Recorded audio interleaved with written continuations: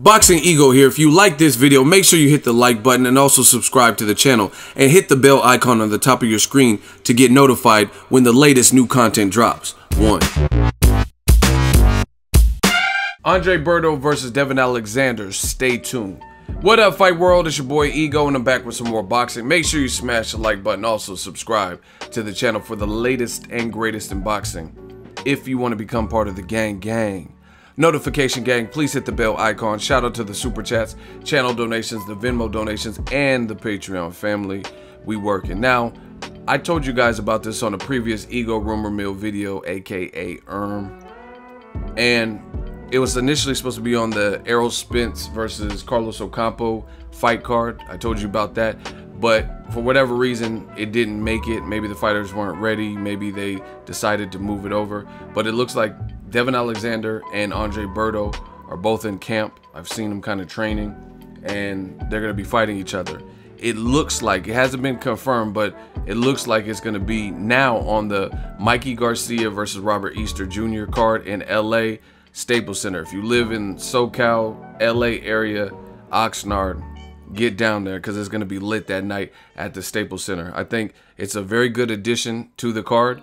The card already has a good main event with two undefeated fighters trying to unify at lightweight. Mikey Garcia being a fighter from SoCal, from Oxnard, about an hour and 10 minutes away from LA.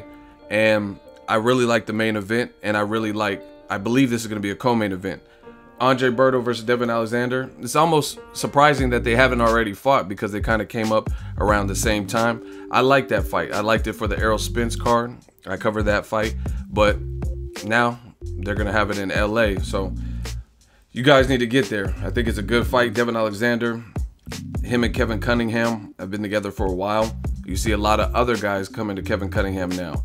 So he's getting a lot more respect as of late with Kevin Cunningham. And Kevin Cunningham's gonna have a busy night because he's also training Robert Easter Jr. So I don't know exactly how he's gonna do that, if he's gonna send an assistant for Devon Alexander or if he's gonna be in the corner, literally in the corner for both fights, the co-main event and the main event. But he's training Robert Easter. He was training Broner and also Tank Davis, but obviously they're not fighting on this particular card. But Robert Easter and Devon Alexander are both under his stable, and they've been working out together and stuff like that. So he's gonna have dual duty on that particular card, and it's good. I like to see the trainers get a lot of credit. If his fighters even look good and have strong performances, I think that's gonna be a very good look for him, who he's been a trainer who's kind of been underrated and whatnot. But I like the fight. I think Andre Berto, he hasn't been back since his last fight, Sean Porter. I was at that fight. It was in New York. I covered that particular card as media, and he lost that fight. It was a little bit rough in terms of, like, he was complaining about headbutts, and I think both fighters got cut and were bleeding. And this should be more of a fight by technique and stuff like that. It shouldn't be.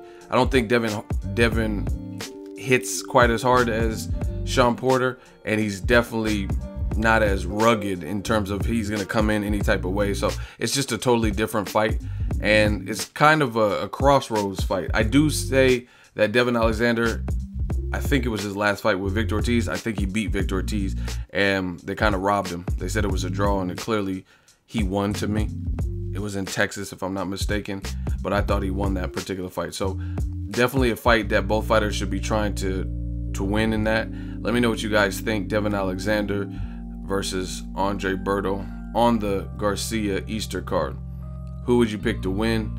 Do you think it enhances the card? What do you think of Kevin Cunningham? Drop your thoughts in the comment section. Make sure you smash the like button as always.